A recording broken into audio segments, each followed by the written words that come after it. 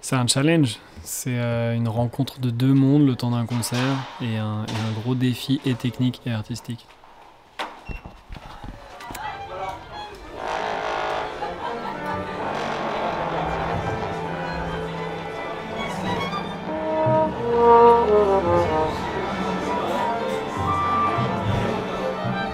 Bon concert, bon concert à tous.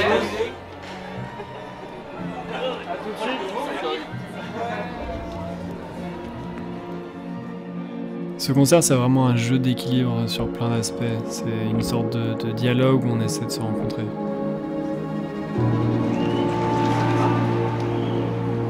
Trop chaud, bro. On commence, ça va bien? Ouais. Quand on sent que ça fonctionne et qu'on arrive à avoir cette vraie fusion, elle est jouissive.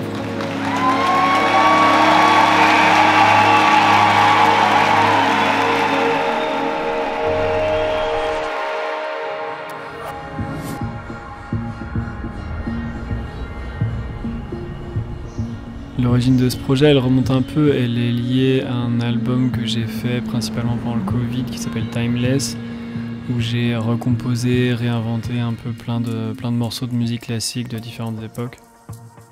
L'album est sorti et évidemment dans ces morceaux il y a une orchestration souvent très présente et voilà, au bout d'un moment moi je me suis dit bon ça serait quand même génial qu'un jour je puisse interpréter ces morceaux avec un vrai orchestre quoi, de pouvoir les jouer dans une configuration totale.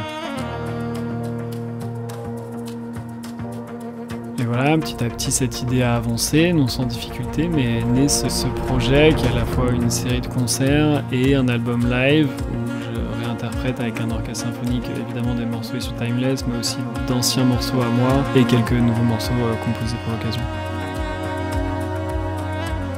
C'était un peu une découverte pour moi de bosser avec un orchestre, mais heureusement j'étais pas tout seul. Uèle Lamore, la chef d'orchestre, m'a aussi aidé sur l'écriture des partitions et on a relevé ce défi ensemble, quoi.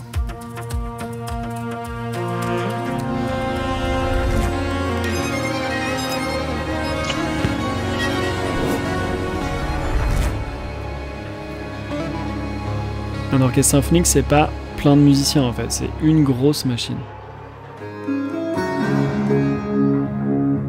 C'est une machine qui peut paraître relativement laborieuse et compliquée à faire tourner. Il faut vraiment connaître ses codes et ses limites aussi pour optimiser vraiment son fonctionnement.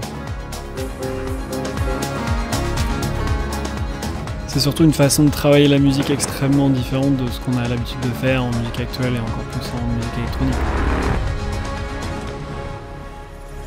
Tout est extrêmement encadré et codifié.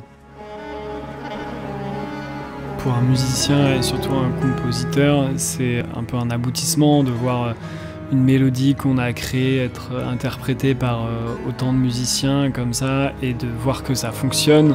C'est quelque chose qui est très très agréable à voir et à entendre.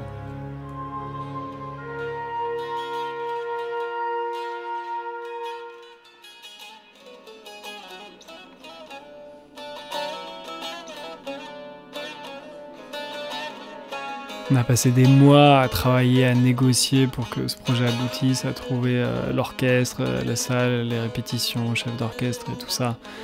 Mais au bout d'un moment, ça fonctionne.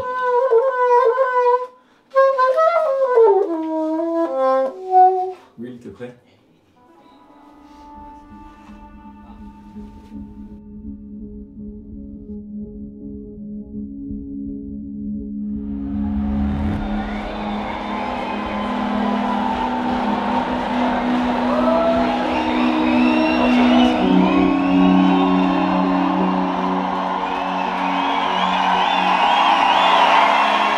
Entendre ces morceaux vibrer comme ça sur scène, c'est incroyable.